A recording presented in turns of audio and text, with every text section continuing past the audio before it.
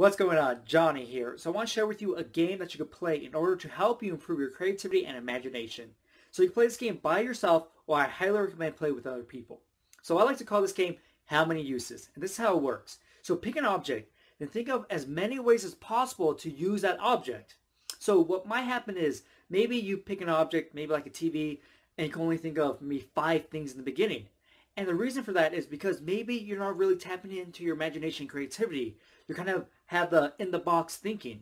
So what you have to do is kind of go out of the box thinking. You have to unleash your creativity, unleash your imagination to think of the most unique and different ways to use an object. So say, for example, I have a piece of paper.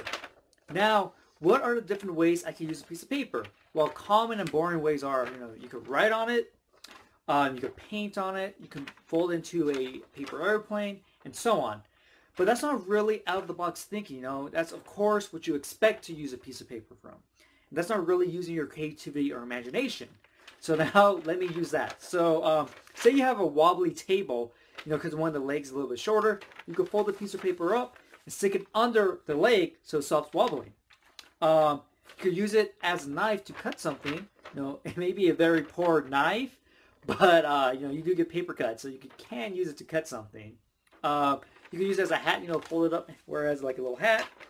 You can use it as a spitball, right? You crumple up, big spitball. And so those are some of the uses that are more, creative and imaginative. But when you play with other people, that's where it gets really fun because you can see the other uses people think of. You're like, whoa, I never thought you could use an object like that. And so you can see the creativity and imagination of other people and start to get that in your own head, get your own creativity going. And also when you play with other people, you can start competing. Like, I want to get more uses out of everyone. I'm going to try to get like 50. And so it's just a lot more fun when you have other people because, you start competing, but also you get to see their own creativity, their own imagination, which is really unique and amazing to see, how other people think. And so this is more of a game to help you get your creativity and imagination going, to kind of get that out of the box thinking. Because as you know, when you use memory techniques, you have to use your imagination. So any way you can improve your imagination and creativity is going to help you when you actually go to learn information. So I hope you enjoyed this video, and I'll see you next time.